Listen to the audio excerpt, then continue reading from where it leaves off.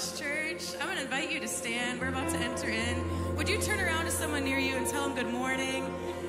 Let them know it's good to see them. Welcome into the house of the Lord today.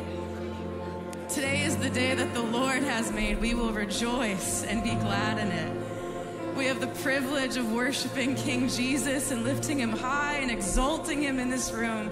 So let's just turn our attention, our affection to the King of Kings. Lord, you are Lord of all. We look at you this morning. We exalt you, Jesus. Would you come and inhabit the praises of your people? Come make our hearts your throne this morning. Come rest upon each one of us, Lord. You're worthy of our worship. You're worthy of our praise. We exalt you in this place. Would you have your way, God? Amen.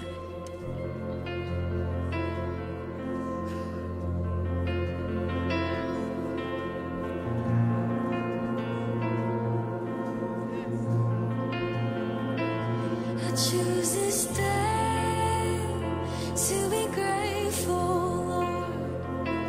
I give you praise with an open heart. I'm waking up to heaven. I'm waking up to you. Oh, we're waking up. I'm waking up to heaven.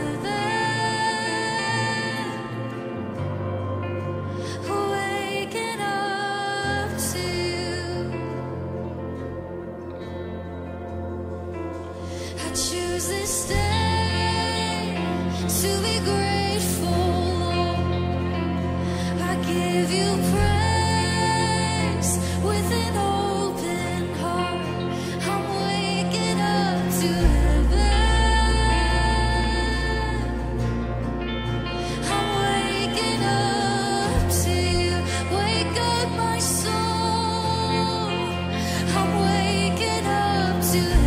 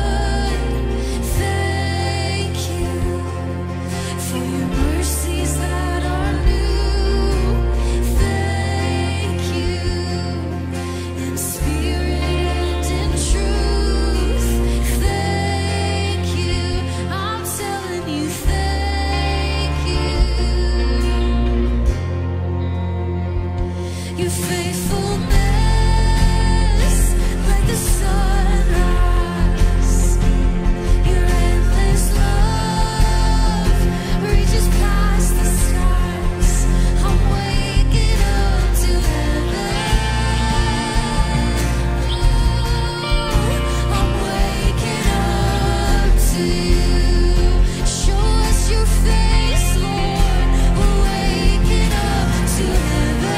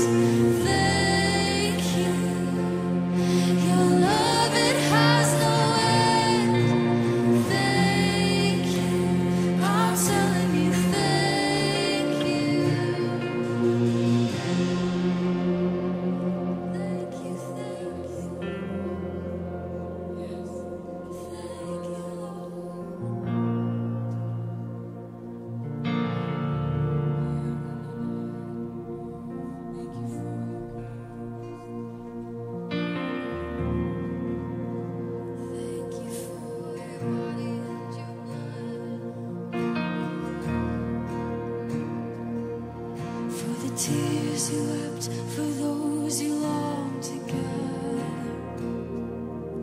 for the passion, for your bride that looked away, for the mercy that you've given without measure, for your arms that never are too short to save. Oh, we thank you.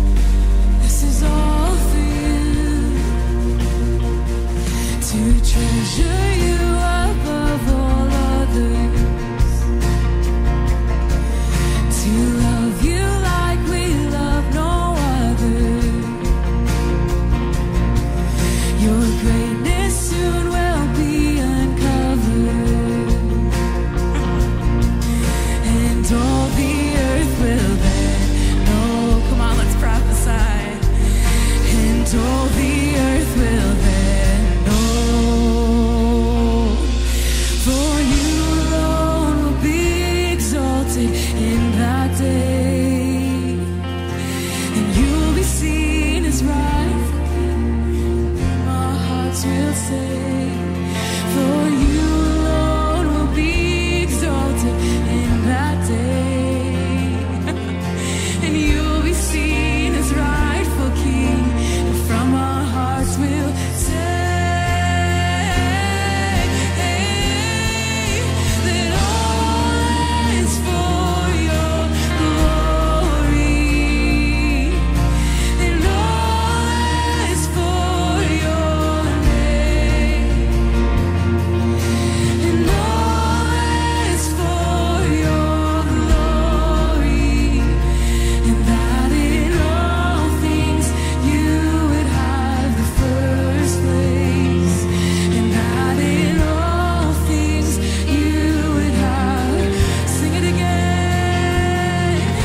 All is for your glory, and all is for your name, and all is for your glory, and that in all things you would have the first place, and that in all things you would have preeminence.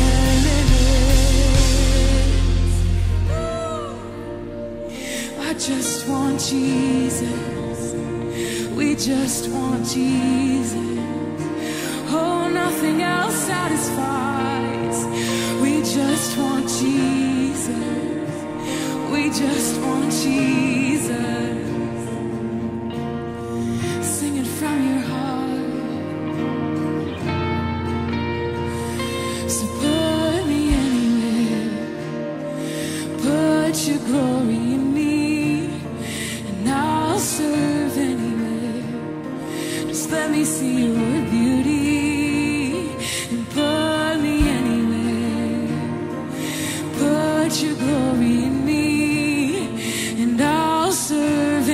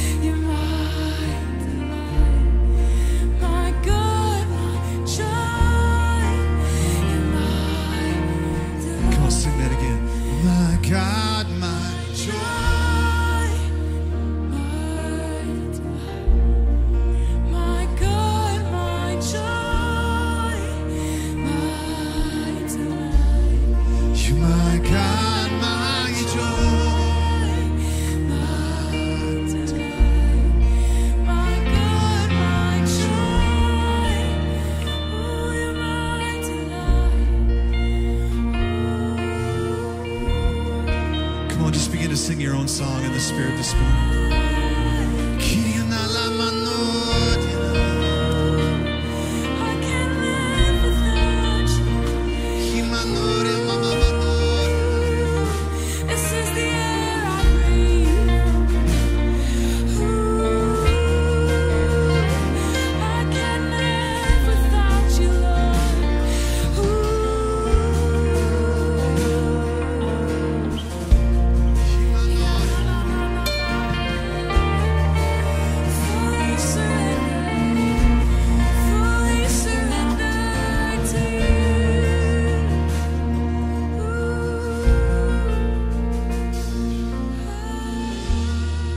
Hey, will you give the Lord permission this morning?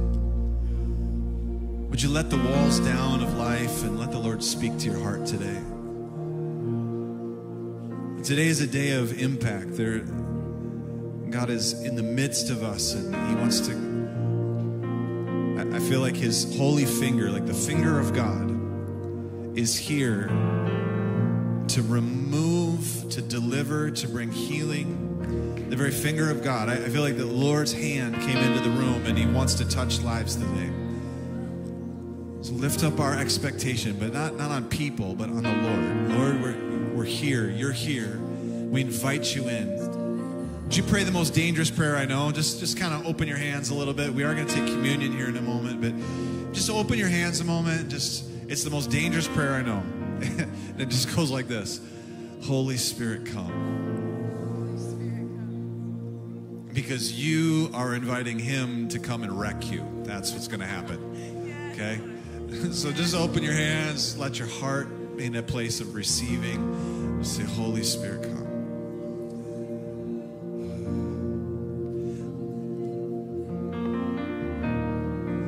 Holy Spirit, come. Take your rightful place.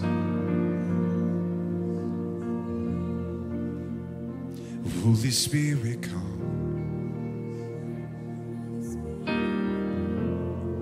Take your rightful place.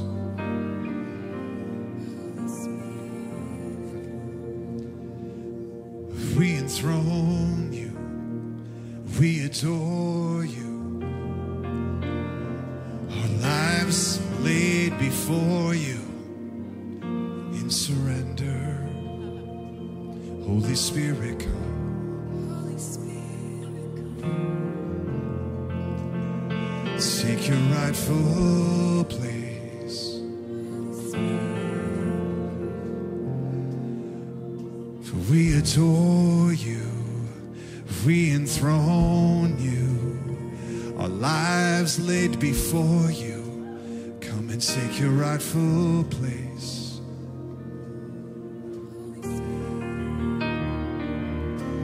On the way in today, you would have received the communion elements as you walked in the door. But if you didn't get those, all you got to do is just lift your hand up. The ushers are walking up the aisle. They'll make sure that you get some. If you would go ahead and just take out the wafer there, the piece of bread. Just hold it before yourself. We're going to take it together.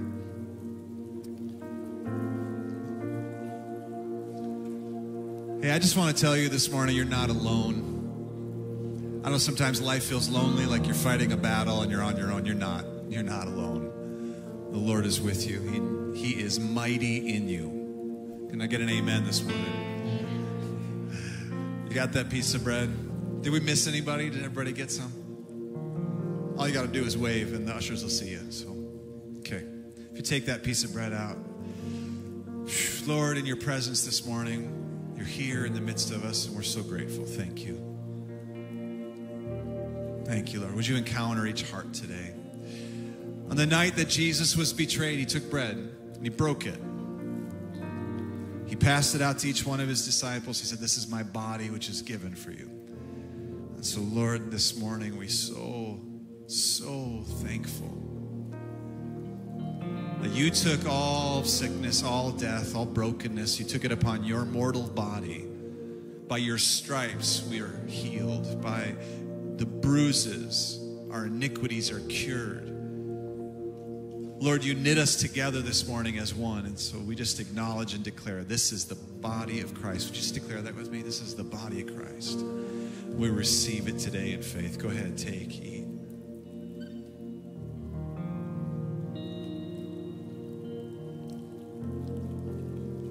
In a like manner, he took the cup. He said, this is a cup of a new covenant in my blood. And every time we come together, we're supposed to do this. We're supposed to remember. We're supposed to declare and believe the blood and declare it until he comes again. Amen? So, Lord, this morning we hold this cup. The fruit of the vine, Lord, we hold it. We declare that your blood is enough, Jesus. We're so grateful. Thank you for the new covenant. Thank you for the new covenant. Thank you for the new covenant, Lord. Would you declare this with me? This is the blood of Jesus. Would you please take and drink each one? Thank you, Lord. Thank you, Lord. Would you take those cups, just pass them down the road to somebody, kind of get them out of your hand. And there's two things I want to do this morning, okay? First of all, you need to jump to your feet. We are going to worship the Lord here in a moment with one last song of praise. You know that we cannot end a worship service in the low place. We have to exit in joy. Amen? But as you stand up, would you please put a hand on someone near you, okay? Okay, it's the blood of Jesus that releases a divine mercy.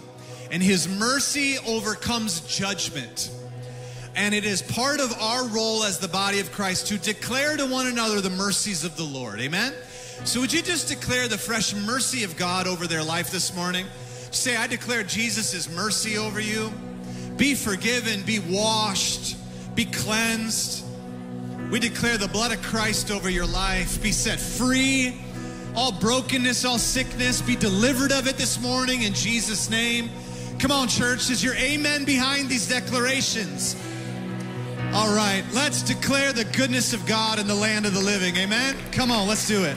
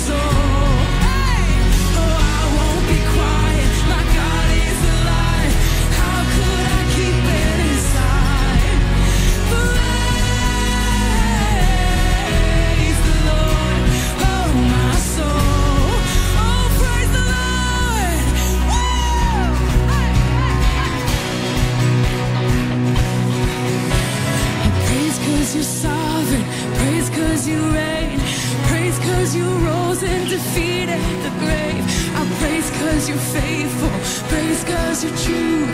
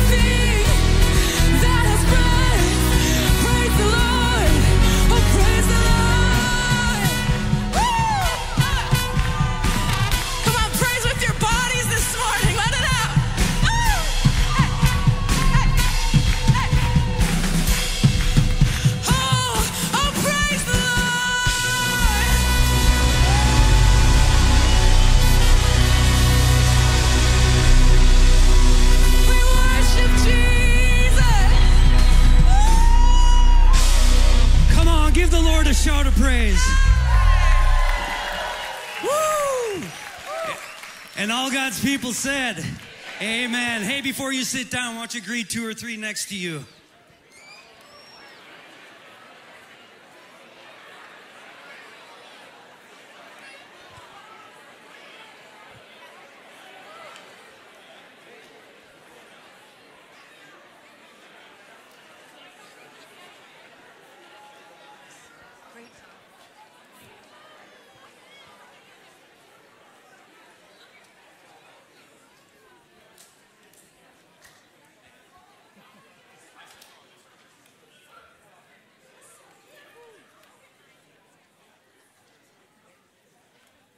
Well, good morning.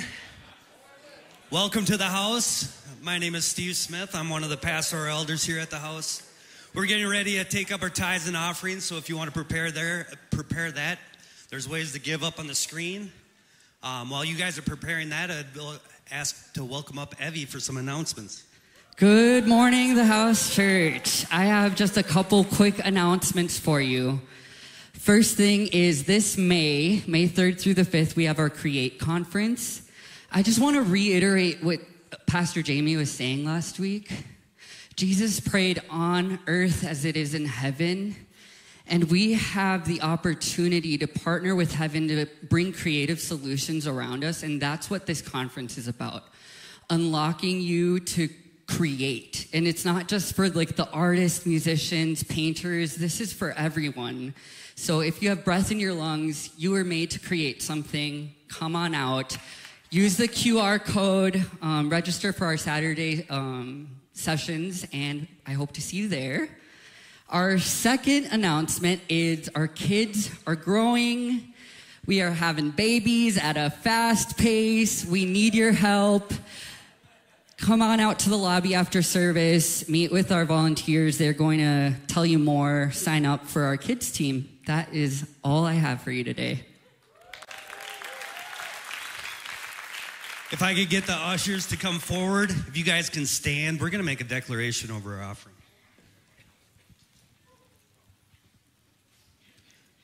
As we receive today's offering, we are believing you for heaven opened, earth invaded, storehouses unlocked, and miracles created. Dreams and visions, angelic visitations, declarations, impartations, and divine manifestations. Anointings, giftings, and calls, positions and promotions, provisions and resources to go to the nations, souls and more souls from every generation, saved and set free, carrying kingdom revelation. Thank you, Father, that as I join my value system to yours, you will shower favor, blessings, and increase upon me, so I have more than enough to co-labor with heaven and see Jesus get his full reward. Hallelujah. If you guys could help me welcome up Pastor Jamie.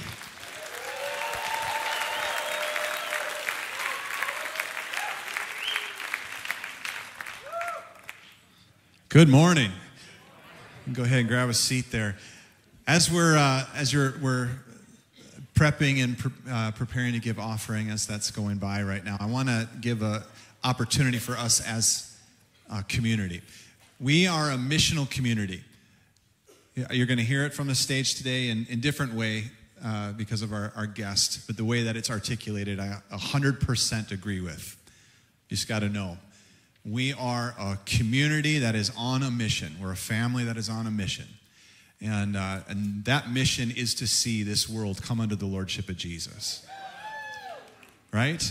Are you alive? Okay.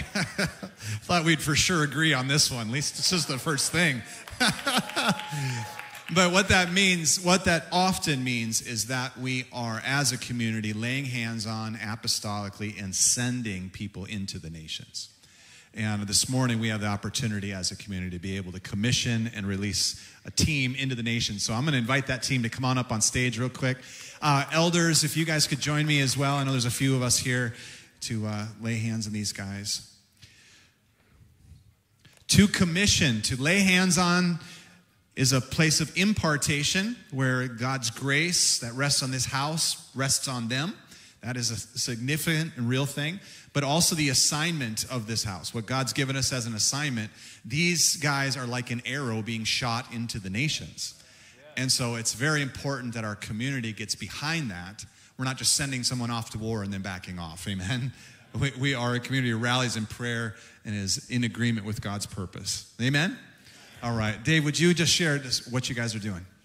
Thanks, Pastor. Hey, it's an honor to be here, as always. We get the privilege, this crazy team gets to go to Honduras. So next Saturday we'll be, yes, come on, give God praise. You know, I was thinking about it this morning, Jamie. The last time we were in Honduras was 2000, the year 2000. We did a whole nation in one day, had the main arena in the nation where it was filled to overflowing. There were 30,000 people outside the stadium that could not get in. So this time, they're doing one nation, one day. There will be 17 different events taking place throughout the nation during this whole week's process. We have one city. We're hooking up with our good friends, Ted and Julie Trandall, and we're going to go down there for a whole week, get into the schools, get into the clinics, get into the hospitals, prisons, and then we're going to have 2 nights of open-air miracle crusade for the city. So we're going to do a citywide event. We covet your prayers. We really do. I am so thankful for the House family, how you guys have supported us, obviously financially, but in your prayer life also. I mean, the stories just from the last couple of weeks of health issues that are going on, attacks on vehicles, wash machines, refrigerators. The enemy's not happy about what we're doing. And we covet your prayers. We are believing God, just as Pastor Jamie said this morning, that souls and more souls are going to be saved. That's the reason we're going. This is nothing fun about this. It's all work, buddy. It's work. My friend Leif's going to come up here shortly, and this is all work, brother, right? But it's all for the glory of God. It is. So we covet your prayers, so please keep us in prayer as we head out this Saturday. And again, we'll be there all week long. Would you guys, okay, we're gonna pray for these guys, so feel free to extend your hands towards them if you want to join in that way, or just wherever you're at here. Lord, in this place, in this morning, Lord, we trust in the covenant of Christ, the new covenant, that in spirit, Lord, there is connection with heaven that needs to be released in the nations. And we thank you for the opportunity to do that. As a community, for this team. So, Father, as your ambassador, Lord, I just lay hands on each one of them. We lay hands on each one of them. Lord, thank you. And we commission them today.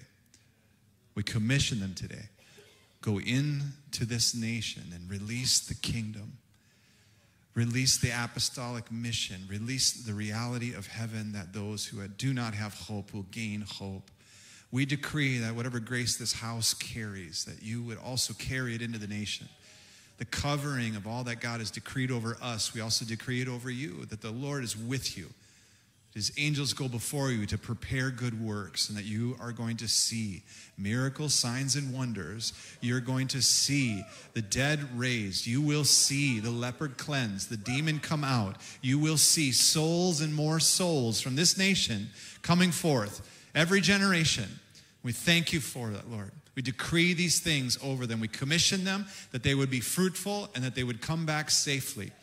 We decree your divine protection over them in Jesus' name. We thank you for that, Lord. We thank you for that, Lord. We pray these things right now in the mighty name of Jesus. And if you agreed with that, you said, amen. Come on, can we say thank you to these guys? Come on. God bless you guys. Do it. All right. Straighten out these 3 chairs. These chairs are dangerous, by the way. You are going to find out why in just a few moments. Okay. Hey, we have a great privilege today to host a dear friend of this house. And so there's a short video that helps to introduce him. And so if you would give your attention to the screen, I'll be right back up in a moment to bring him up. 1, one night, this one lady with a burqa, she opened up the burqa. She looked at me with tears in her eyes and she said, how long have you known about this Jesus? And I was just thinking, my country, Norway, we just celebrated 1,000 years since Christianity came. She said, why didn't you come earlier? Why didn't you come earlier? While we wait for the second coming, let them experience the first coming of Jesus. To make my story short, I have had the honor and the enjoyment of traveling to 106 countries and continue to going into the Middle East. But God, in the middle of it, have given me some uncommon favor. Like as the first Christian to be able to speak at the Bachai Mosque, to be a professor at Sharia Law College, and then eventually, I remember November 24th of last year, then I had the opportunity to receive the International Peace Award by the President of Pakistan. And on the award it says, as an ambassador of love. But I have the honor of being a Joseph to Pharaoh, to be able to bring the Sunni Muslim, the Shia Muslims, the Hindu, Pope's representative. We are bringing them together to soften the tone and to bring a ministry of reconciliation. And I've been speaking at 27 of these events worldwide. And what is actually taking place, it has given me such an uncommon favor with different nations.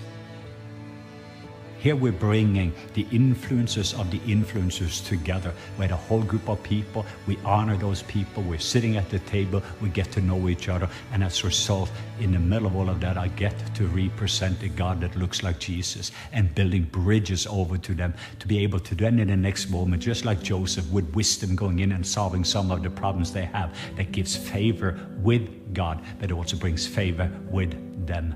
So after 27 years of investing in relationship, this Kairos moment is over the Muslim world, and the cry of Ishmael is being heard by the Father. And I don't know if you realize it, but Ishmael means God hears. And he was the first one that was named before he was born, and only 3 people, and God named him God hears. Why? Because God is going to hear the cry of Ishmael. And I'm asking you, would you consider to be part of that? As I have an opportunity, and you have an opportunity, we have an opportunity to bring fresh water to Ishmael in the wilderness, to be able to invest in some of the most influential Muslim leaders, to be able to bring them together in unity. But also it's going to give us an opportunity on a grassroots movement to be able to help the persecuted church. But just like this woman and the 1.8 billion other ones, we do have an opportunity to take the light into the darkest places. We do have an opportunity to invest in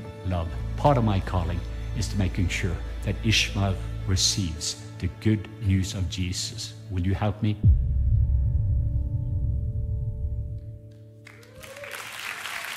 Would you please help me welcome to the stage Dr. Leif Hetland.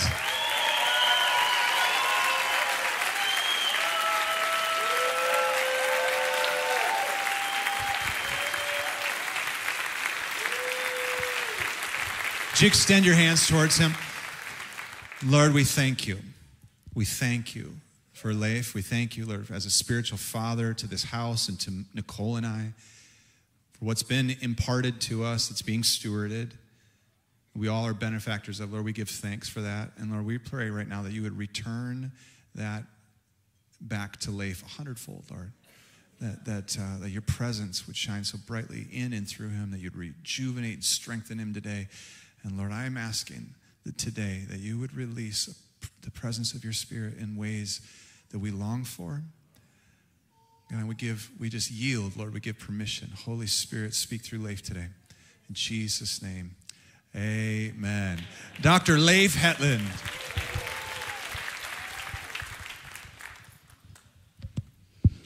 Just wave to me and smile, everyone.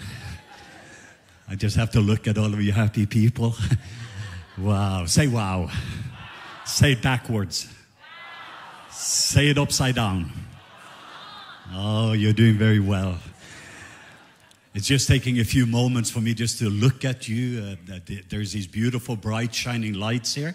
So it just takes a few moments just to connect. But it is such a privilege for me to be back again.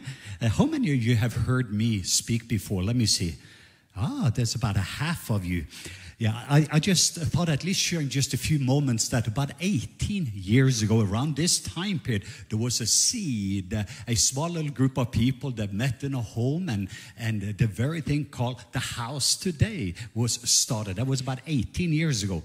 And less than a month afterwards, I was with my friend Bill Johnson and Randy Clark. We were doing this event at Hosanna Lutheran Church, and I connected at that time here with Jamie and Nicole 18 years ago. So you started to see just this little seed that has become this beautiful tree that is just full of fruit. And I just, so for me, it's an incredible honor because I have been walking for 18 years on this journey. We have traveled the world together. We have seen the good, bad, and the ugly side of each other. And so we... But it is beautiful when you do life, and we have been spending the last couple of days just reflecting on just the importance of relationship and just doing life together. And so we've been weeping together, we've been laughing together. And for me personally speaking, I remember when I walked into the sanctuary, when you had the opening of the sanctuary. And we were doing another event and was sneaking in and was just watching you worshiping Jesus, and whatever overwhelms you will shape you. And my heart is that you're going to get so overwhelmed by Jesus that nothing else can overwhelm you. And so I'm living my life with a very simple assignment. I'm going to actually try to be focused, but this is going to be a creative miracle for me to share this message that I have, because the message on the 3 chairs is actually this thick of a book. So it's actually a book called To Reign. So it started with one message. It became about 12, and then it became 24, and then it became 36. But since you're listening so fast, you're going to get it in 30 minutes and 12 seconds. But I'm putting about a 15 minutes framework, but I feel I have a very special word for you and for us in this season. But I feel the framework is very important. So let me put the perspective, and that is that I live with a very simple focus with my life. I want everyone in the world to know how good Papa God is. I want everyone in the world to know how loved they are. I want everyone to experiencing a God just like Jesus. And the Father, He loves you just the way you are. But He refuses for you to stay that way, because He wants you to be just like Jesus. And so this has been part of my simple assignment for all of those years. I've been married now for 35 years, and many times when you kiss your wife goodbye, and when the children was young and you went into the darkest places, what motivated me was a God that loves this world so much, but I want them to experience it. And this is 9 out of 10 Muslims, including in this region and area, have never met a Christian. And so we wonder, why is there so much darkness? Because of lack of light. And we don't have a darkness problem in America, but lack of light. And if we are in the light business, every time there is darkness, your stocks should go up. And so I just wanted to put something into perspective. So anyway, so I had these 3 chairs with me, and it's going to help us with a worldview. Jamie called me Dr. Leif Hetland. I'm not using this title, so I kind of smile, but just a little over 2 weeks ago, I defended my doctoral thesis. And yes. And so I officially actually became a doctor. But here's what I wanted to say, because I have another title. We were joking, but I have one. It's called a D-Min, which is not a demon. I have a THD, which is a theology doctor. But I have my favorite title is DLH, Daddy's Little Helper. I'm just a little boy with a big, big papa. And I want to make sure my sonship is before my leadership or apostleship or any other ships. So I wake up in the morning being a son of Papa God, and just hearing His voice and seeing His face, feeling His love. Because if you don't feel His love, you're looking for love in the wrong places. If you have any love deficiency in your life, you have a God deficiency. Because God is love, 1 John 4:16. So anyway, so would you help me this morning for this creative miracle? 30 minutes and 15 minutes with a framework of this message. So this is chair number 1. Which chair is this? Oh, very good. Say chair number 1. Oh, excellent. Chair number 2. Which chair is this? And some of you, I can maybe help you. I see a couple of you. This is chair number 2. Which chair is this? Ah, very good. I think you got it. And this is chair number 3. Which chair is this? What I'm going to try to do is to describe the whole world into these 3 chairs. Actually, everyone in this room, you're either chair number 1, chair number 2, and hopefully not chair number 3. If you're in chair number 3, there is some good news for you. You can become a chair number 1 believer. So I just wanted you to know that. So chair number 1 is all about the kingdom of God. Say kingdom of God. Over 8 billion people in this world, actually 8.1 billion people, either chair number 1, chair number 2, chair number 3. Everyone in Minnesota, chair number 1, 2, or 3. If you run a business, it's either chair number 1 business, chair number 2, or chair number 3. If you're married, chair number 1, 2, or 3. So chair number 1 is about the kingdom of God. Say kingdom of God. Chair number 2 is about the kingdom of self. Say kingdom of self. And chair number 3 is about the kingdom of the world. Say kingdom of the world. If you live your life in chair number 1, it is the spirit-filled life. Say spirit-filled life. And you are saved. Say saved. If you live your life in chair number 2, you are saved. Say saved. I had an Assembly of God pastor. He came up to me and says, I don't believe that the person in chair number 2 could be saved. And I said, that's okay. In your sermon, it can be lost. In mine, they are saved. And then he came up and he said, are you saying I cannot lose my salvation? I said, you can lose whatever you want to. I am describing in chair number 1 is what Paul called a carnal Christian, a soulish Christian, the person who are living their life. Congratulations. If you are in chair number 2, you will get to heaven. But the sadness for me is you will not get heaven to you. And then there is chair number 3, the people are lost. Say lost. And the majority of the world population, they live their life in chair number 3, they are lost. They do not live in the light and in the love of what God has for their life. The majority of Minnesota live their life in chair number 3. And you have maybe 1.8 billion Muslim, over 1 billion Hindus, over 600 million Buddhists, and I could go on and on and on. But it could be the average neighbor. Most of the people in your classroom, they're living in chair number 3. Chair number 1, as I said, is the spirit-filled life. Say spirit-filled life. The Bible says, walk in the Spirit, and when you walk in the Spirit, you will not fulfill the desires of your flesh. If you live your life in chair number 1, the supernatural is actually what's natural. If I squeeze you and you are in chair number 1 in traffic in Minnesota, in Minneapolis, what's going to come out of your life is love and joy and patience. This wonderful fruit of the Spirit is just coming out of your life.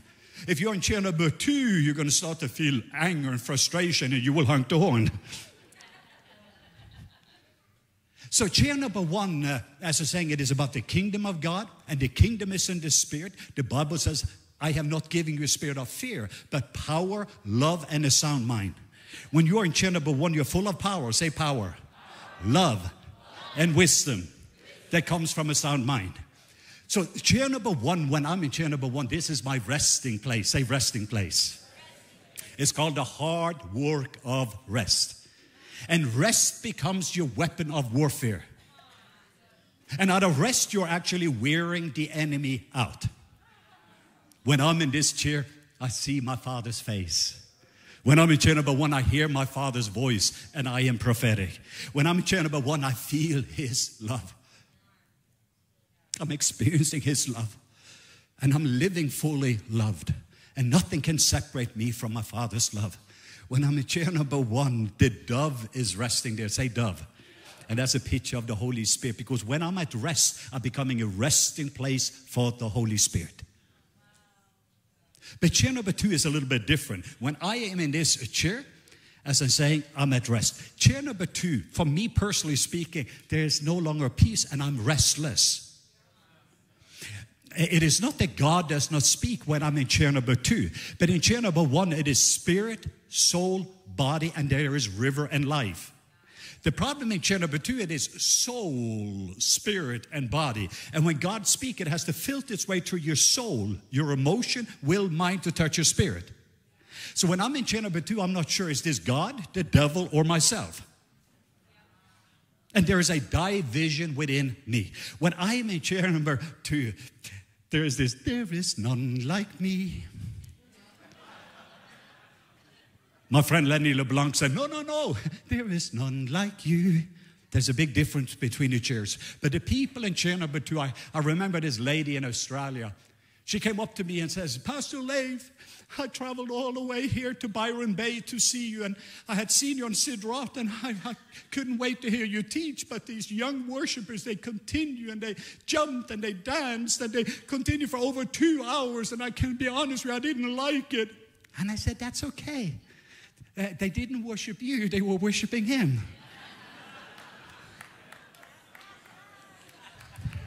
But so many people in chair number 2, give me, touch me, bless me, fill me, and if I don't like it, I get divorced and I find another orphanage. Because we do not realize we operate with an orphan heart and an orphan spirit, and self is in the center of my life.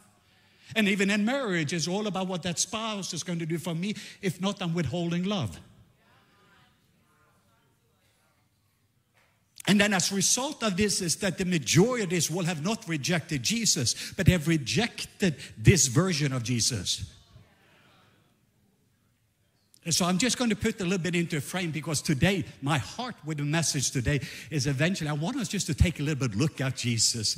After a little of the complication I did with my doctoral thesis, I'm back to the basic. I just want to be with Jesus. The best thing about Jesus is Jesus.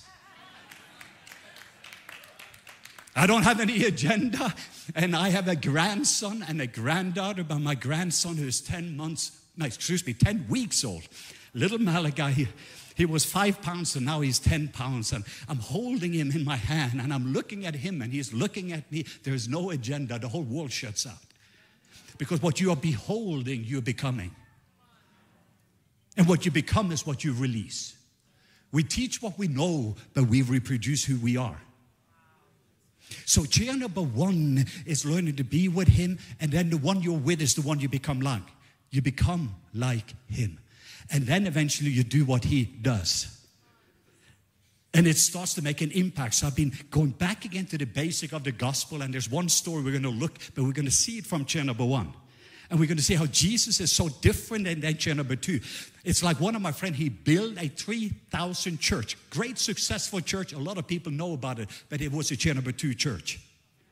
And he told me, I didn't even know that chair number 1 existed. Chair number 1, you're living from love. Chair number 2, you're living for love. Chair number 2 is all about achieving. Chair number 1 is all about receiving. Because it comes from him, it goes through him, it goes back to him. It says a whole different operating system. Because in the orphan world in chair number 2, I do, say I do. Then I have, say I have. Then I become, say I become. While chair number 1 is very different, say I am. And because of who I am, I already have, say I have. And because of what I have, I do, say I do. It is not what you do that makes you who you are. It is who you are that makes you do what you do. In chair number 2, you will ask God to bless what you are doing. In chair number 1, you're doing what God is blessing. I just want us to see this paradigm so that we can see scriptures from this perspective. So anyway, so this story, when I'm in chair number 1, I'm anointed. Say anointed. When I'm in chair number 2, I'm annoying. Say annoying. You can ask my wife about it. Even my dogs like me better in chair number 1. My dog is like... In chair number 1, I am prophetic. Say prophetic. But in chair number 2, I am pretty pathetic. I just give you one example. Years ago, I was speaking at Bethel Reading at the prophetic conference. And it was an amazing time. And the speaker before me, his name is Sean Bolts. And he's a very, very dear friend. And Sean, at that moment, operated clearly from chair number 1. And the prophecy was so detailed that you couldn't have Facebook, anything else. But the details that he gave over people was almost like, what do you have in your wallet? And I was sitting there in awe and in awesomeness. That's my brother. And then somebody right behind me, I was the next speaker, tapped me on the shoulder and said, hey, you're going to have to follow that. So what happened? In a moment, the dove lifted and pigeons came in. And pigeon religion is different than when the dove is there. So in the next moment when I'm sitting there and waiting is, oh, I'm going to have to follow that. And then I'm thinking, oh, do I have any word? And, oh, let me see. And then you say, oh, maybe somebody have a back problem. Somebody watching Bethel TV have a back problem. I'm just saying, it is so silly when you try to use somebody else's armor. So don't be a copy, be an original, be yourself. Everybody else is occupied. So what I realized what was happening is I went from a place of living full of love, then fear comes in. And chair number 2 is always rooted in fear. And then fear has some friends, shame and guilt comes in. And then shame will remind you who you are not. In chair number 1, the Father will always speak to your identity of who you are. And shame is a liar, and shame starts to tell me who I'm not. And I start because orphans compete with one another. Sons and daughters complete one another. But I was so glad I knew about the cheers. In the next 5 minutes, I repented. Say, repent. So I went back into the penthouse where I belong. Repent. Why would you want to have to live in the orphanage here when you can live in the family here with the Father? So when I went up, I actually did the 3 cheers and how to do prophecy from chair 1 compared to chair 2. And the difference this look, because when I'm in this chair, I don't see, here I see how big Goliath is. In chair number 1, I see how big God is. When I'm seeing here, I see the terrorist Saul in the Middle East. When I'm here, I see the Apostle Paul. Because you don't treat people based upon their history, but their destiny. And you're speaking life into people in the world that is around you. If I'm in chair number 2, if you touch the lepers, you become unclean. If you're in chair number 1, you touch the lepers, they become clean. And I could just go on and on, but this is just setting up the frameworks. You can see the difference between when you're living in love, receiving love, becoming love, and giving love. A God that loves this world so much that He gave His only begotten Son. So the scripture verses we're going to look at today, this has been touching me. We're going to look in John chapter 4, and I'm going to talk through this process a little bit, but I feel it is verses, not just for you, but I think it is verses for our time that we're living in. How many of you know there's a lot of shaking going on in the world? Just, how many of you have some shaking going on in your life? I want you to know that chair number 2 is being shook these days. And chair number 3 is being shook. But chair number 1 is actually an unshakable place. Because you build your life upon an unshakable kingdom. You build your life upon an unchanging person. His name is Jesus. And here you're finding your resting place. I'm not saying that there is not storms in your life, but you can be like Jesus to bring your cushion in the middle of the culture storms. And Jesus was resting in the storm. In the middle of the storm, there was water in the boats. It was a physical storm. There was wind. It was a physical. There was an emotional storm. They were afraid. And there was a spiritual storm. Where are you, Jesus, in the middle of it? It was real, but all the disciples ended up in chair 2, and they were drowning and full of fear in the storm. While Jesus brought His cushion, He was resting in the middle of the storm. And you can speak to the storm that is around you when you no longer have a storm on the inside. So my encouragement is when you get to chair number 2, and all of us will, in a moment I'm coming into this chair, and I've been there a few times in the last week. And it just, in a moment I can be there and there's peace and there's presence, and then I get that phone call or there is that offense, and before you know it I get right in this place, feel restless, irritable, and I'm starting to be overwhelmed by all the news, and here's what's happening with Hamas, and here's what's going on with Iran, and I'm getting a call from one of my Muslim imams, and before you know it I'm in the middle of this storm. And at that moment, instead of having condemnation, it is an invitation. Where the enemy wants to blackmail you. Oh, you did it again. And then the enemy will start to remind you, and he starts with shame, and then you start to medicate. And there's 2 ways, either religion or rebellion. So either here, because there is pain in your life, and the pain seeks pleasure, and the 2 ways usually in chair number 2, either you're going to do more, to have more, to become more, and you're going to press in more. I'm going to stand on the word of God, and I'm going, And you don't realize it comes from a place of fear. Or you're going in to medicate those different areas that is not comfortable with love. Instead of what God is doing, because you think that God cannot handle your messes. And part of the reason is we have a view of God that doesn't look like Jesus, who's always stepping into the messes in our life.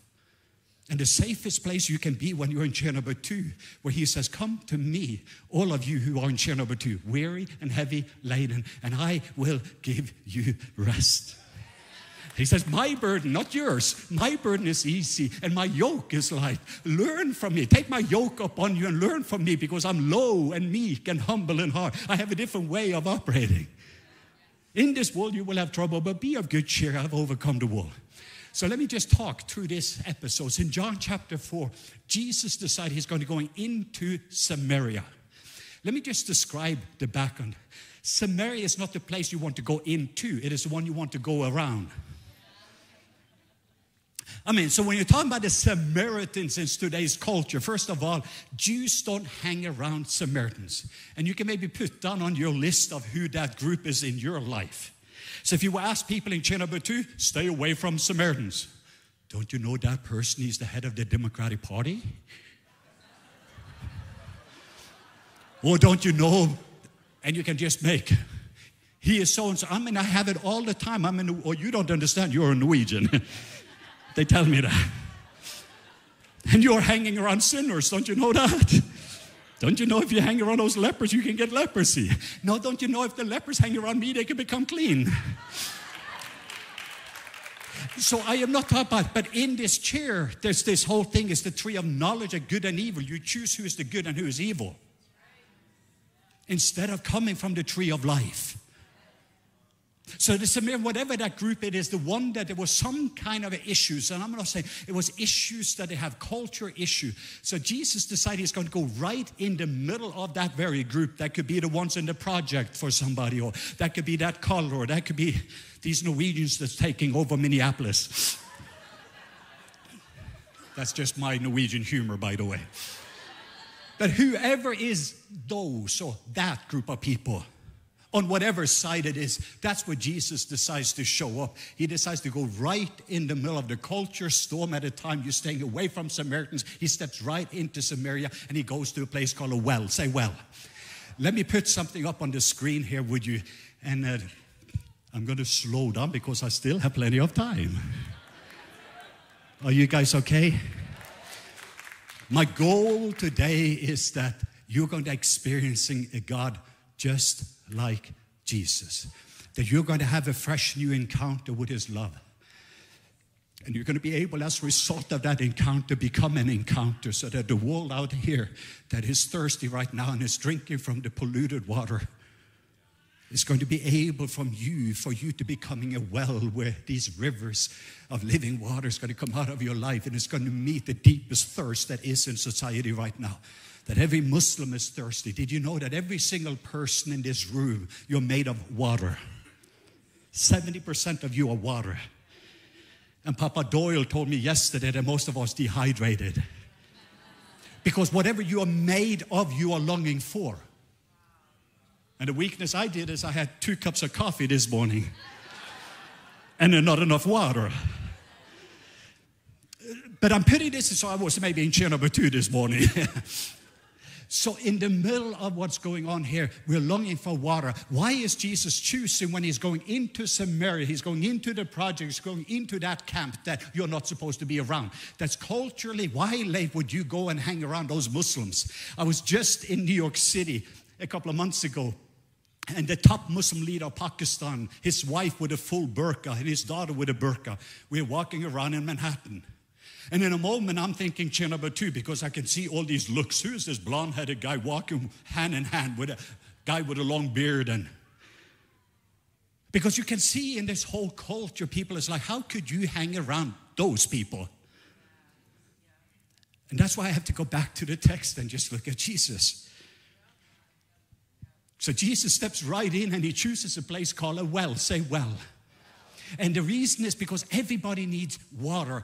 Every billionaire in Minnesota, and there's a few of them, They are thirsty, they need water. Every poor person, every immigrant, every single person, every Democrat, every Republican, everyone needs water. Jesus shows up in the place that is a unifying place of something that everyone, humanity needs. And that's the place I'm going to come and meet you. I'm just trying to help us with a chair number one lifestyle that looks like Jesus. Because so many times in today's culture, we do not know the difference between chair 2 and chair 1 until we look at Jesus, who is the author and the finisher of our faith. So anyway, so Jesus shows up there at the well, and then there is, on the next picture, as we're going to see, we're going to take a few look at a couple of things. But here at this well, as they are coming together, there is a Samaritan woman. I think it is very interesting. How many of you remember the story from Sunday school about the Good Samaritans? I mean, if you just think about the Good Samaritan, that says, there's this good Norwegian, by the way. What does that say about the rest of us Norwegian? I mean, because you're pretty much saying that, hey, there's one good one, but the rest of them are pretty bad. So here was a Good Samaritan. What a shock in the culture that you have a good one of those. Or there's that good Democrat, or there's that good Republican, whatever side. So we're going in and classify. And the reason was this prejudice. And so here Jesus is coming to a well. And first of all, it was a Samaritan. Say Samaritan. Second of all, it was a woman. And I want you to know this is another culture issue. It took me 22 years before I started to minister to women behind the veil. 22 years of favor before God opened the door for me to go behind the veil and minister to Muslim women. It's a unique favor. You cannot go down and sit down with a Muslim woman. You cannot go and connect. It's something called covenant has to take place. You need to be part of family to see them without a veil. Now, I say it was one of the biggest miracles I saw when some of the Muslim imam, they opened up the back doors. I came in, I got to minister to some of the wives. But it was years and years of just learning to love them without a hook. Love them without any agenda, because perfect love always casts out fear. So here at this well, there's this woman showing up, and this woman has some issues, say issues. And in chair number 2, this is the way we have read this passage. This woman had these different issues. She have had 5 husbands. She's now living with somebody else. I mean, she needs a savior. That's kind of our. So our view from chair number 2, when we're reading those passages, we have this view, a negative view towards her. We do not realize in the Middle Eastern context that women couldn't divorce. It was the men that divorced. Here's a woman herself that has actually been looking for love. And then every single one of the people that offered covenant that says, I do, broke the I do. And the next one I do. And then another one I do. And after 5 rounds of this being rejected, she's pretty much homeless, and I found somebody to live with. We have to read the scripture from a Middle Eastern perspective. So she is the nobody in society, comes in the middle of the day, and here's another guy that's going to show up. Is this another one that's going to reject me? Everyone out there have a story. And for us, it's so important then that we're coming from chair number 1. So when Jesus is there at the well, and then here's another thing about evangelism. Jesus says, hey, can you do me a favor? For us to go, when I'm going to the Muslim world, this is part of the evangelism. The old way from chair number 2, let me go and say, I have a message better than you. And I'm going to be a salesperson to sell you something. But Jesus from chair number 1, he will go to somebody in chair number 3 that is locked up, that is drinking from the polluted water. And he says, I need something from you. You have something. The homeless have something to teach me. There's something you have that I need in my life. There's something that Muslims have. There's something that Hindu have. There's something, every single person there, you have something that I thirst for.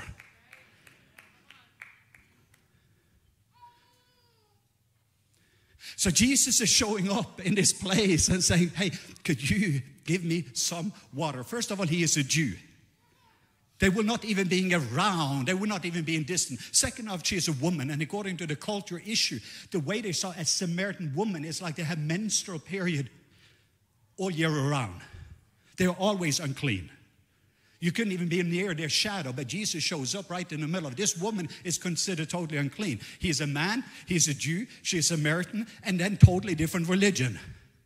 And he's showing up in this place, and he starts to say, you have something that I need. I thirst. I'm longing for something. The only other time he says I thirst is on the cross.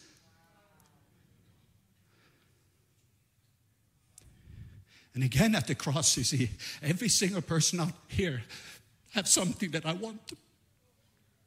And I thirst. We're going to get to the solution of this.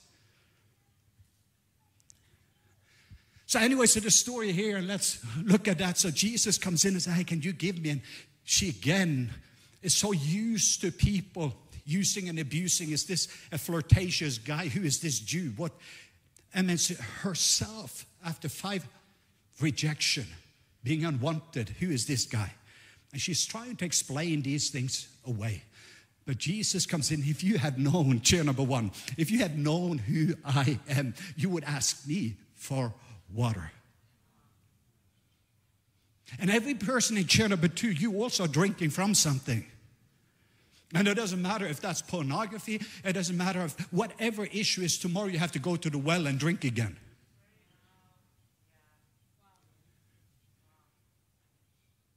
Finances, whatever you're doing and drinking from, you're going to be thirsty again, and tomorrow you're going to come and drink. There's only one water you can drink that stops the deepest thirst that is in your life. And so many people have been drinking from the wrong water for so long because we have not tasted this pure water that makes us thirst no more. And when you start to drink from that water, there's rivers that starts to flow from your life. And wherever the river goes, there is life, and there is healing, and there is transformation. And it starts to flow.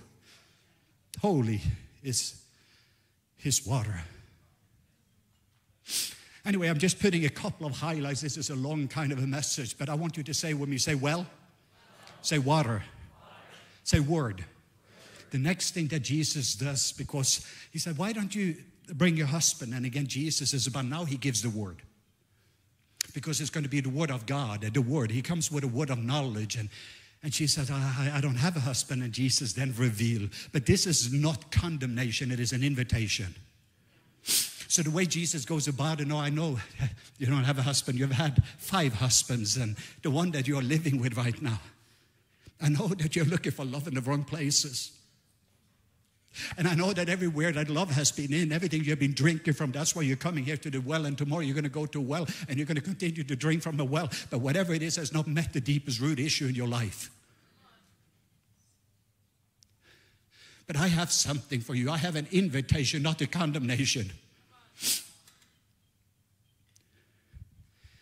And she starts to talk about the worship. This is a Jacob's well and etc. But Jesus gives the words, and it suddenly does something with the word, and that leads to something. When he then reveals, he's like, well, maybe one day Messiah is going to come, and because I know you Jews, you can worship there and the place where we are at, because this is all about worship. So from the word brings you to worship. Say worship.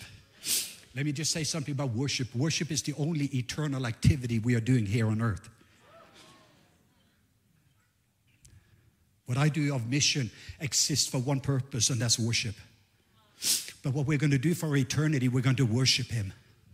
And there's something eternal that is in every single person. Just like I said, because you're made of water, you're longing for water, but you're also made of spirit.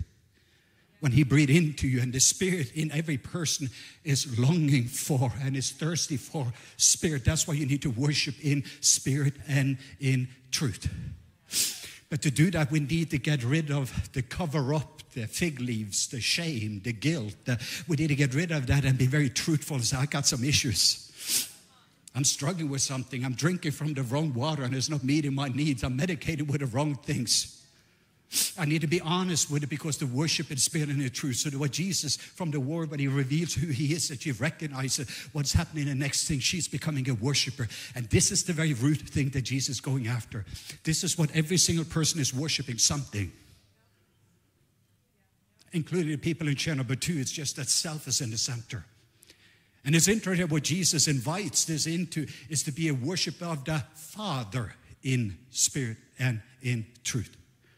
You cannot worship the Father in chair number 2 because you operate with an orphan heart.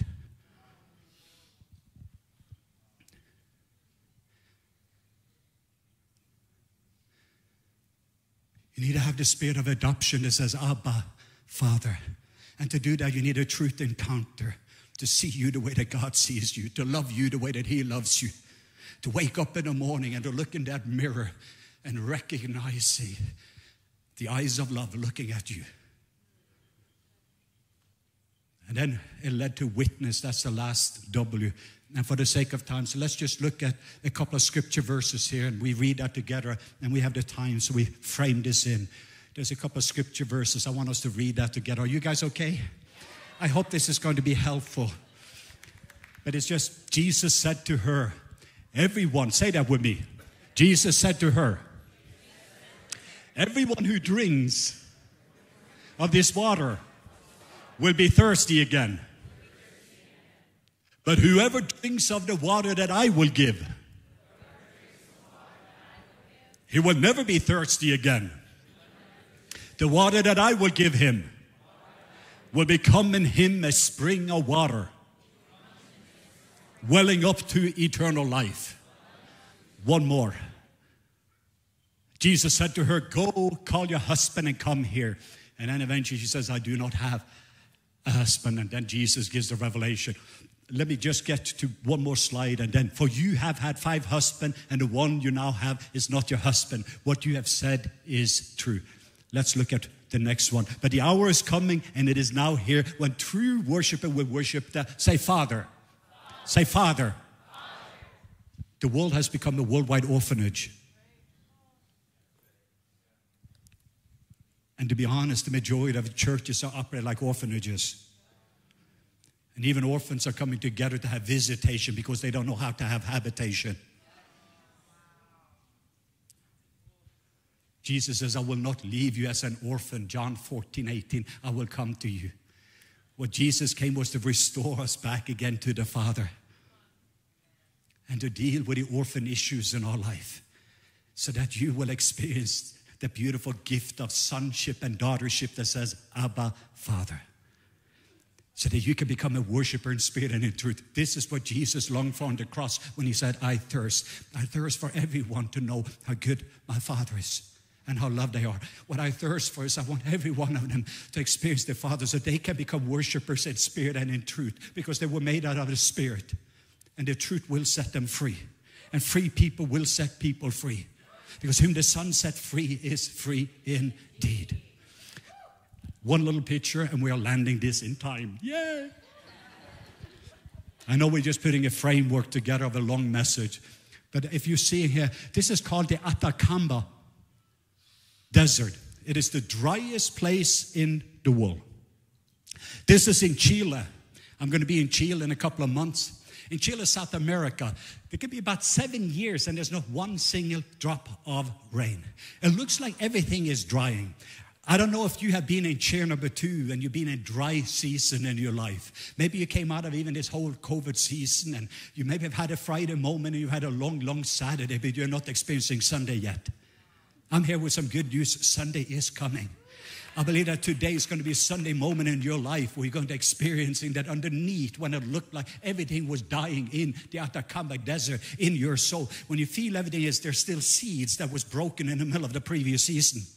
That is just waiting for you to come and drink from that water. And one drop of that water, when it comes in, something is about to take place in your life. Something is about to take place in your marriage, in your finances, in your health situation. I want you to see this next picture. Here, in a moment, there is this shift because there are seeds that has been underneath that it looked like they were all dying, but instead they were broken. And in the middle, it was just waiting for a season change. How many of you, you're no longer what you used to be, but you're not yet become what you're supposed to become? Let's call it a season change. So we're in the middle of a season change. And here, there's an outpouring of water, and that's what's taking place now in America. It looks like there is dryness in the world. It looks like in this world that right now everything seems to be dying to some degree.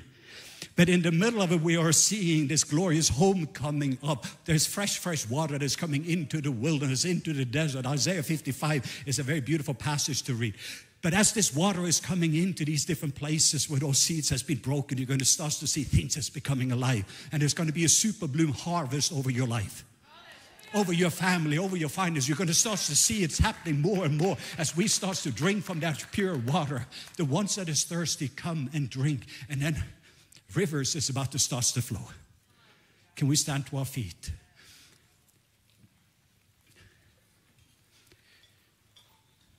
Can we just open up for the Holy Spirit? Maybe if you are in this place in chair number 3, I don't know, what is your story? But you've been looking for love, and maybe you're looking for love in the wrong places. I don't know what you have been drinking from, but it has not satisfied. Maybe you have not experienced a Jesus that is coming to meet the deepest root area in your life. And he thirsts for you. He wants you to experiencing the freedom to be a worshiper in spirit and in truth. Maybe you've been in chair number 2. You've been away from his love. Striving. It's been a dry season. You're tired. No longer hearing his voice and seeing his face. It's been this Atacama desert in your soul.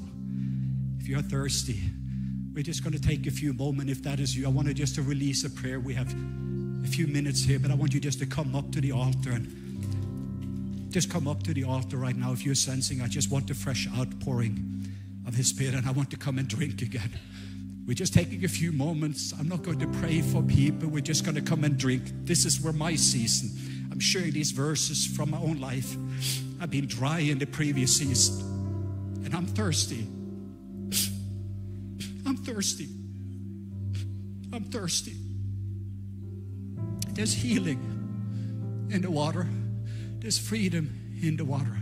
And if you had not received Jesus, could you just wave to me? Could you just wave? If you're chair number 3, you're not a born-again Christian, you have not received, there's maybe a different reason. I just felt that there's going to be a couple of people this morning. Yes. Is there anybody else? I want to make sure that we cover that. So right now, can we just open up our hands? And we cannot give something we didn't receive. I know we all have visited chair number 2. We've all been in those places. But today, there's an invitation. There's no condemnation. Don't look in the mirror and see who you are not. Look at Jesus and let him tell you who you are. His beloved son and his beloved daughter. So Father, just now all over this place, I just thank you for my family here at the house this morning. And we are thirsty. In our little desert in our soul, we're just coming to drink and drink. Those who are weary, come. Those who are heavy laden, come. Those who need healing, come. Come to him. I cannot give you anything. I can just freely receive. I just give what he has. A water. And I just felt also the people in chair number 2 that you're tired and weary in regard to you've been believing in healing. It has not happened. And just created this place where tomorrow you have to go again and then again and again and just go to that water. But today that you're coming to Jesus and allowing him with his healing to just start to flowing into those deepest area in your life. So I just release the Father's blessing to start to flow over each one of you. Come home is the invitation of the Father. Drink, drink, you who are thirsty. Beloved, beloved sons and daughters, come home.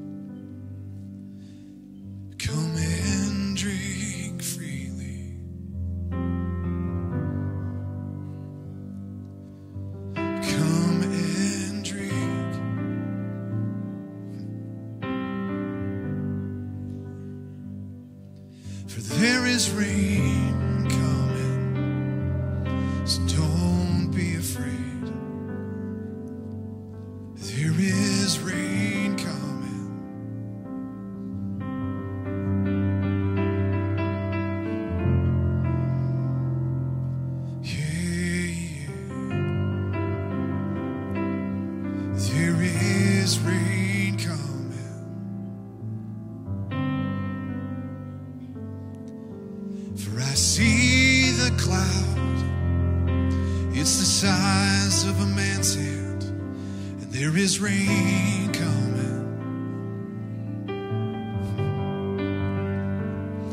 You better hitch up your horses. You better run down this mountain, for there is rain coming. Come on, lift up your hope to the Lord this morning. You're the one who meets my needs. You're the one I look to when I'm in need. There is rain coming.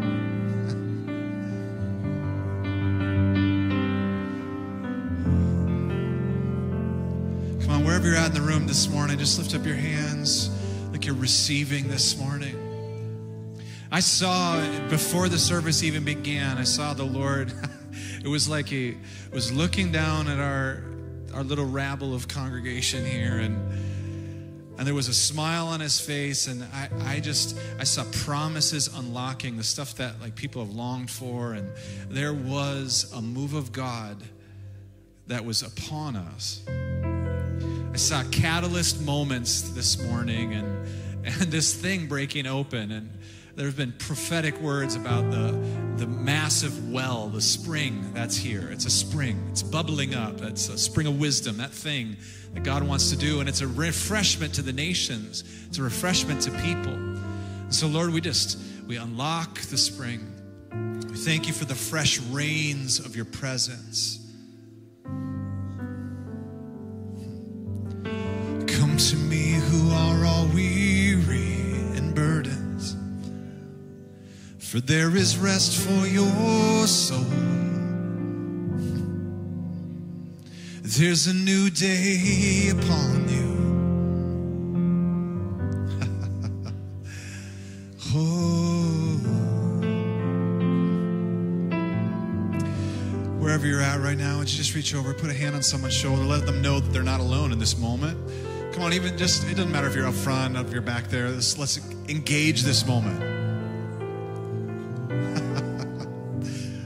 I don't know where Leif went. That's fine. All right. Lord, we thank You, Holy Spirit. Holy Spirit. We welcome Your presence here, Jesus. We thank You that You're here in the midst of us. We thank You that You're the solution giver. We thank You, Lord, that You are the finisher and author of our faith. We thank You, Lord, You're in the midst of our process. God, You're right there on the journey with us, Lord, and everything that we need. Holy Spirit, You're here. So, Lord, this morning we choose to turn. We choose to open our hearts. We choose to yield. We choose, Lord, enter back into chair one. Holy Spirit of God, we repent. We turn our hearts. Our dependency is 100,000,000% on You, Lord. If You don't provide, we won't win. Lord, we need You. Thank You, Jesus. Thank You, Jesus. Thank You, Jesus. Thank You, Jesus. And so, Lord, this morning we decree over every heart that has been open to You, every heart that's turned, every voice that is lifted and opened and said, Lord, I need You. Every heart that's open, crack the door of invitation, and you've said, Jesus, come in. I want to sup with You. He's been knocking. You know He's been knocking. And you've opened the door this morning. All you needed to do was crack the thing open. He's in. Woo! There He is. Lord, we invite You in. Come on, would you just declare with me this morning a simple prayer? Every voice in this house today, every voice, every person, whether it's authentic to your heart or if it's just expression of your mouth, it doesn't matter. The oldest to the youngest, I want you to repeat after me, decree after me this morning. Thank You, Jesus, that You died on the cross for me. And so, Father in heaven, I open my life and I surrender to the Lordship of Jesus. I receive this free gift of eternal life. I receive Your forgiveness this morning. I have been redeemed by this covenant of Christ. And we say yes, and we affirm the blood of Jesus was enough. And we receive You this morning, Lord. Holy Spirit, come in. Don't just take up residence for a moment, Lord. Have habitation in our lives. Have habitation in this house, oh Lord. Come and have Your way. It's the cry of our hearts, Lord. Thank You, Jesus. Thank You, Jesus. Thank You, Jesus. For there is rain coming. Come on, prophesy. Prophesy over your family this morning. There is rain coming. Prophesy over your business this morning. We are a Chair One business. Prophesy over your ministry, over all that you hold, that's been given to you in stewardship. This belongs to the Lord.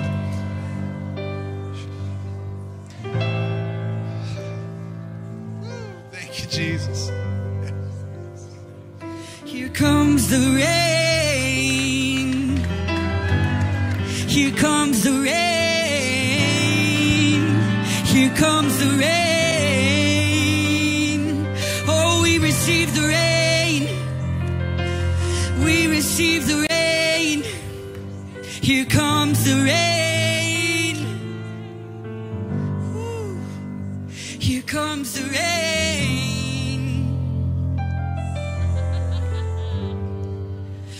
Jesus, Jesus, welcome in. Oh, come and take up residence. Jesus, Jesus, welcome in. Here comes the rain.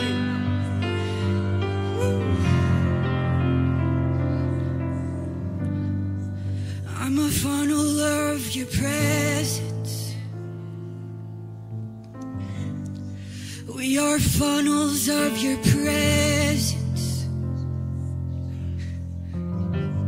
Here comes the rain.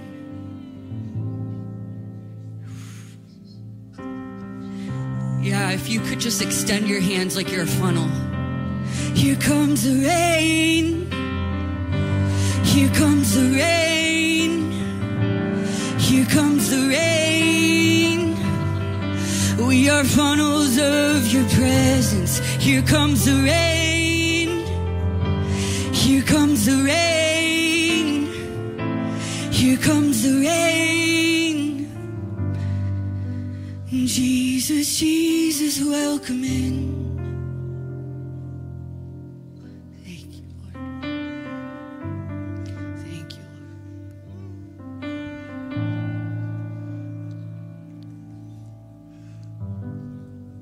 So, Lord, this morning we surrender, we thank you, we receive.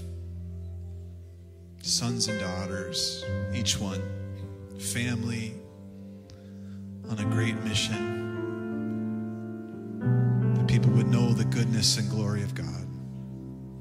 And so, Father, this morning we thank you. We thank you for all that you've done. God, thank you for Leif. Can you guys just say thank you to him real quick? Just thanks, Lord.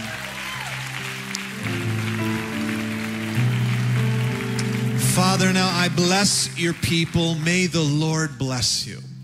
May the Lord keep you.